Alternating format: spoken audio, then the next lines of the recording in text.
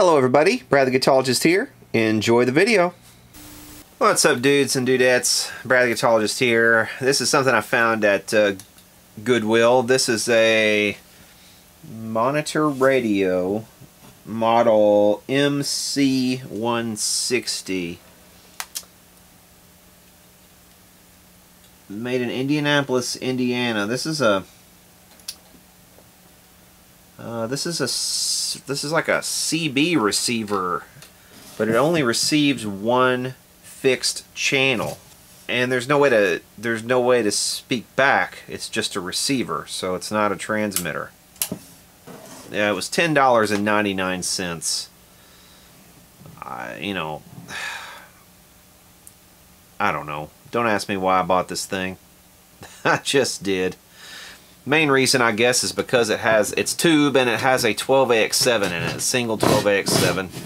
It's got some other tubes as well, and it's not very big. I mean, it's like size of my hand, maybe long. But this tube right here is a 12AX7. It's a GE. Let's see, what is this label? What does that say? Oh, it's a Motorola labeled GE. From 1968. This unit, I believe, is from 1960. We're missing the cover on that one. I'm just kind of curious to see if we can get this thing to receive anything.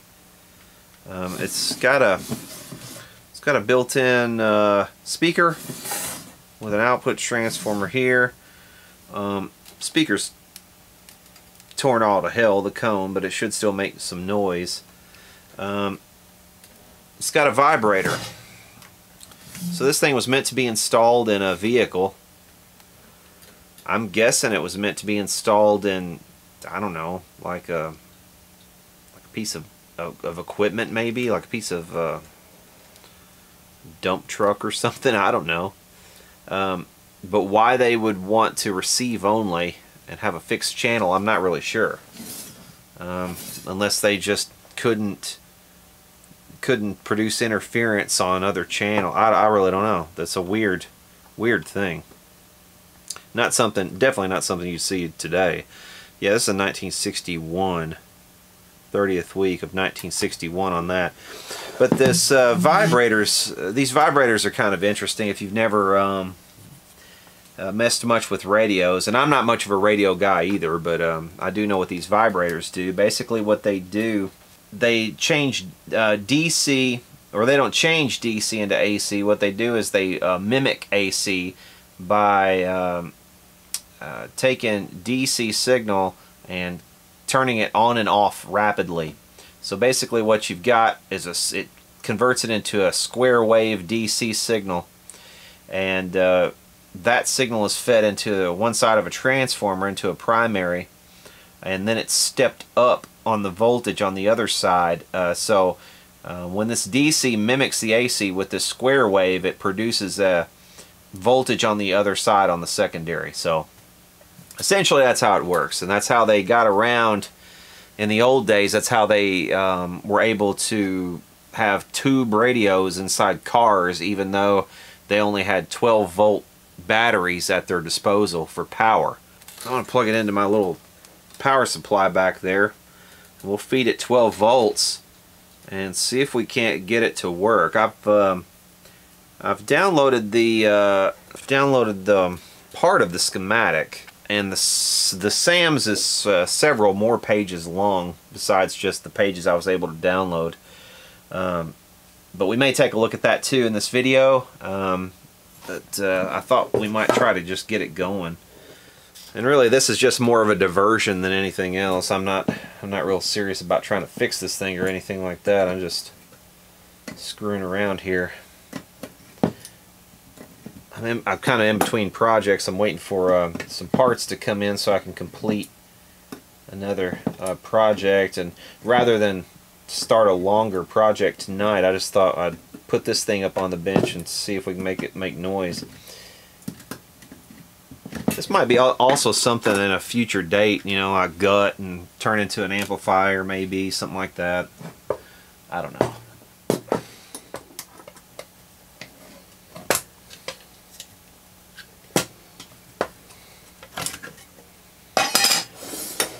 Yeah, see, basically, other than the vibrator, it's, you know, it's got a regular power supply that we would see in a normal sort of tube amplifier. And I'm not going to do anything to this. I'm not going to change any caps or anything like that. I'm not that bothered about it, really. I'm just kind of curious if we were to plug this in, if it were to actually work. Let's see, where does our power get injected? Let's look at this. Let's look at the schematic. See, like, because that's not even hooked up to anything, so I'm not sure what's up with that. The power has to get to this somehow. Maybe this is the power up here. This might even be the power. Yeah, this is the power, because here's the switch. Okay, that's the power right there. So that's the antenna, and that's the power. Alright, it's off at the moment. Okay, let's see what happens when I turn it on.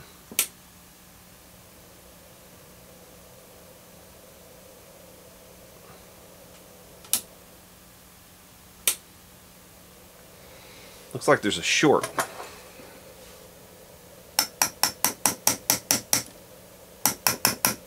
Let's see if we can get the vibrator going.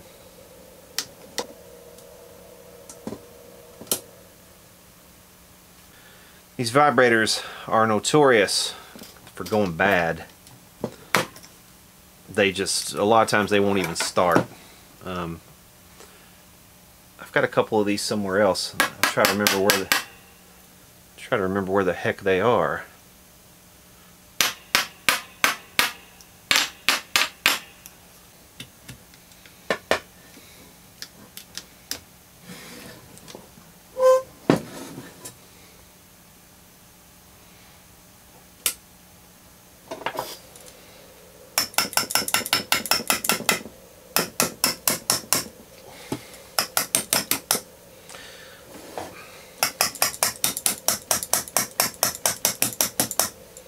Yeah, a lot of times they're completely frozen, and I think that's the case here.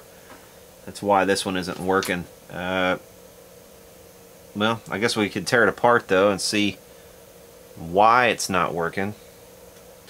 Curious if we can get it going by dialing up the voltage under load.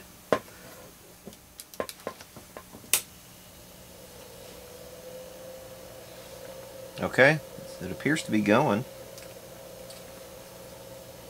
Yeah, it's going now.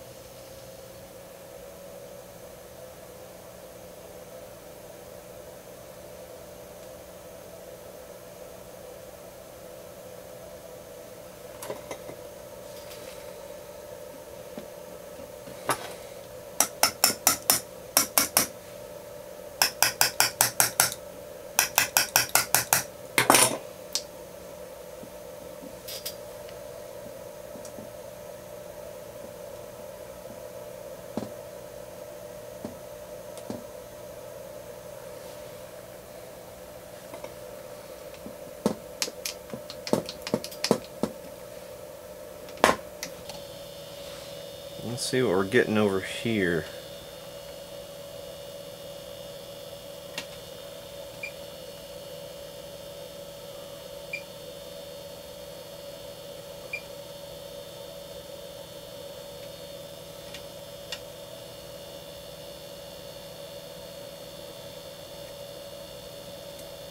Like nothing really. But you would think I would be getting the voltage on the other side of the transformer. The vibrator's vibrating. I can hear it anyway. That doesn't necessarily mean it's putting out anything. It is vibrating though. From there to there, I should be able to read some AC. 1.9 volts.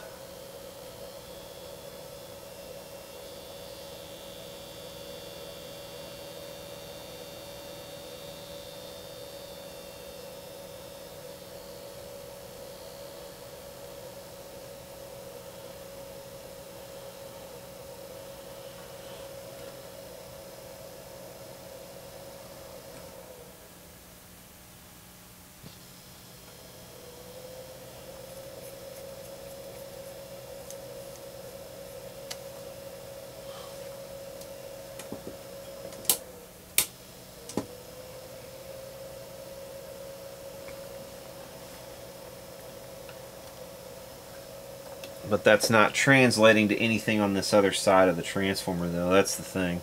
There's nothing at all that appears to be coming off of that, because that should be going over here to the rectifier, and it's not. There's nothing there. I should get, well, I mean, I should get more than 1.7 volts AC right there. I think we must have a bad transformer.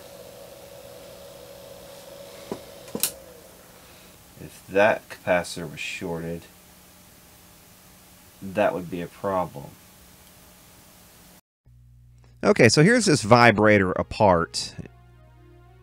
And you can see the date code here, 1970. So this is a replacement part. And here I'm taking the rubber coating off of the internals, and that's there basically to dampen down the vibrations and to basically silence it, or well, silence it as much as it possibly can be silenced. But you can see all the dirt and just the grime, and there's a cracked lead right there, and just, you know, all of the rubber parts are just really brittle, and it just, you know, you can see it cracking apart right there. So this thing is just really old, and all the black stuff that's in there is basically bits of just, you know, carbonized whatever from this thing, you know, operating for so long, and it's coated the entire mechanism, so it's, you know, it needs a really good cleaning to stand any chance at working. So at this point, I just plug it back into the chassis and, you know, hook up the power, and we're just going to see what it does. So we're going to flip the thing on and see if it starts to vibrate. And you can see here that it is vibrating, in fact. But there are no sparks. It's not creating any sparks. There are two contacts, one on each side there, and I'll show those to you momentarily. You'll kind of get to see them a little bit better, but we need to clean this off for it to have any chance of sparking. So I'm going to spray it with some contact cleaner, and we'll get into the contacts also a bit later and try to clean those. But you can see some sparks beginning to happen there. That is supposed to happen consistently on both sides for this thing to really operate correctly, and it's not creating any sparks on either side. So what I'm doing here is actually pushing the contacts a little closer together physically, and you can see the sparks on one side there started to begin. And the reason I'm doing this voiceover right now is because I listened to Iron Maiden records throughout this entire part of the video, and I'm just going to get a huge copyright strike if I leave all of the original sounds. So unfortunately, that's the reason I have to do this. But you can see there are some sparks starting to begin on both sides, but again, those sparks have to be continuous in order for this thing to operate correctly, to get a nice square wave simulated AC. So what I decided to do was spray it again and run some sandpaper between the contacts, hopefully trying to burnish these contacts. And here's some original sound so you can hear, you know, what the vibrator sounds like.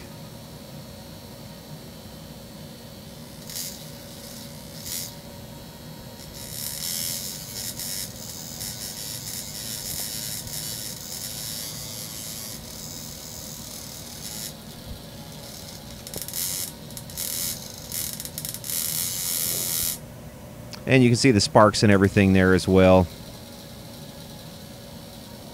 And at this point in this process, I'm just basically just screwing around. I've lost all hope of trying to get this thing going. I think it's got other issues. The transformer seems continuous on the primary and the secondary, but I think there is a short somewhere else, and it's preventing the filaments from even getting lit up on any of the tubes. So rather than actually troubleshoot this thing, I just kind of got sidetracked and started playing around with the vibrator.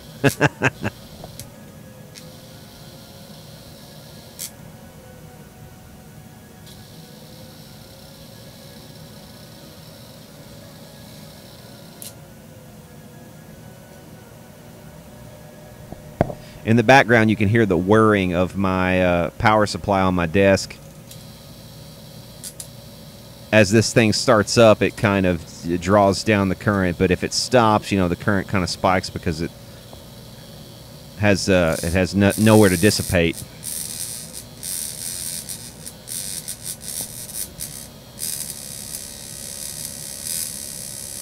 There's some fairly consistent sparks going right there, but that's only because I'm pushing the mechanism over slightly with that chopstick.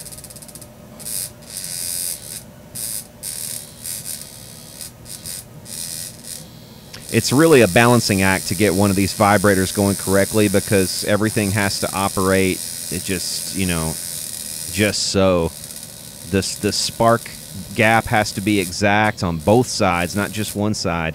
And also that that little center bit that's doing the vibrating, that has to be in a certain position to even start vibrating. If it's in the wrong position, it won't even begin.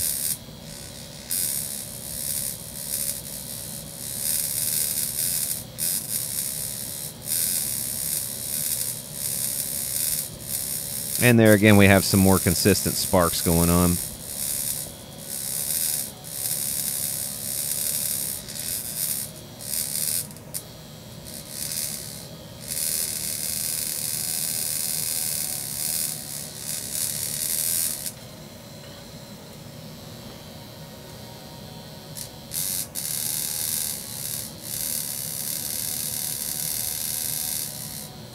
But yeah, I think you get the idea from this. Like I said, I'd basically given up on trying to get this thing to work and had resigned it to be in parts anyway, even from the outset. This was always just going to be a, hey, let's screw around with this thing kind of operation. It wasn't really a serious attempt to fix it or anything. Because, I mean, you know, even if I did fix the thing, who's going to want a static channel receiver in the year, you know, 2000, what year is this? 2018. So anyway, that's all for this video. I hope you guys have enjoyed it. If you have, please hit subscribe down below, and we'll see y'all later.